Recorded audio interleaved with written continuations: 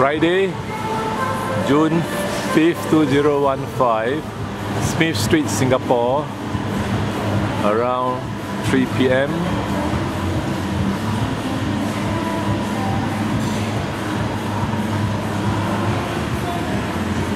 I came here to hand over some medication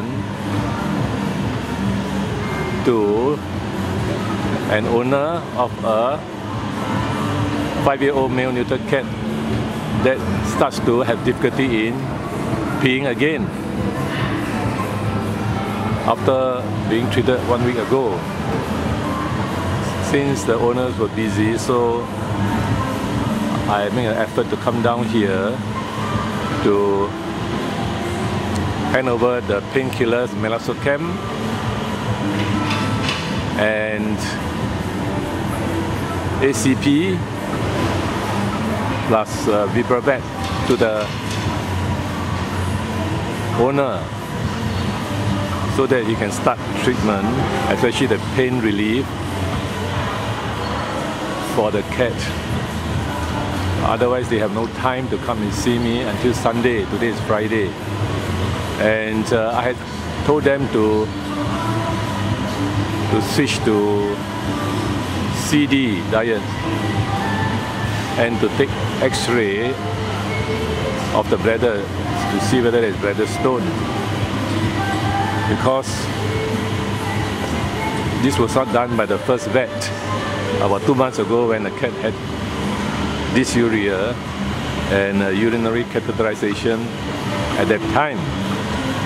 So 7 days ago it was a recurrence, and now the owner's mother told me the cat again had difficulty in peeing and she wasn't free to come down till Sunday, which is 2 days more. So the best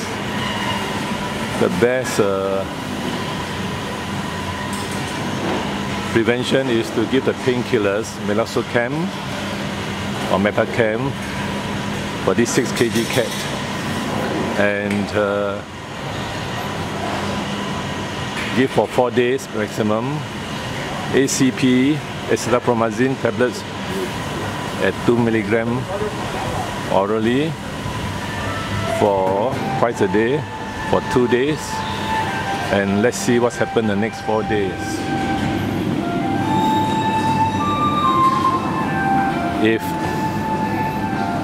this condition persists, and this is quite common for recurrences, then there will be a need to X-ray the bladder to find out whether there is any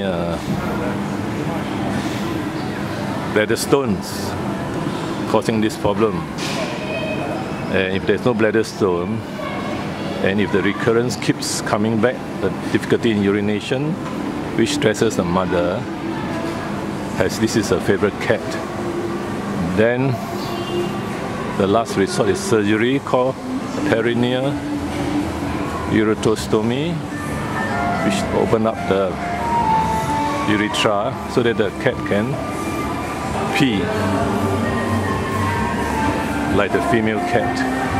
And normally this resolves the problem, but this will be done only after we eliminate whether there is bladder stone or not, and that will be the next stage if these painkillers don't work. The ACP is to bring down the spasm of the bladder sphincter, and meloxicam is the NSAID to be given as painkillers at 0.05 mg per kg orally once a day, maximum 4 days, and we will see how it goes.